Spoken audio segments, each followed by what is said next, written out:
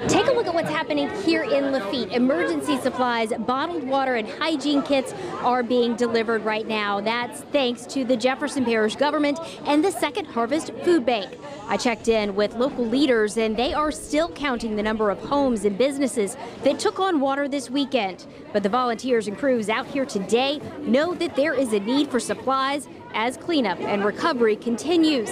In areas hit hard by Barry's rain and floods, people here are also getting those emergency supplies restocked in case another storm hits this summer. You just have to do it. There's nothing you can do about it, I mean, you just have to go ahead and get your stuff, get what you need. But when you don't have the money, you can't do it. So then this is a big help. Oh, yes, ma'am, it is. And this helping hand not just being delivered to Lafitte today, there's a similar scene happening down in Grand Isle where these kits are being delivered to the 600 residents who rode out the storm on the island. Reporting in Lafitte, I'm Jennifer Crockett, WDSU News.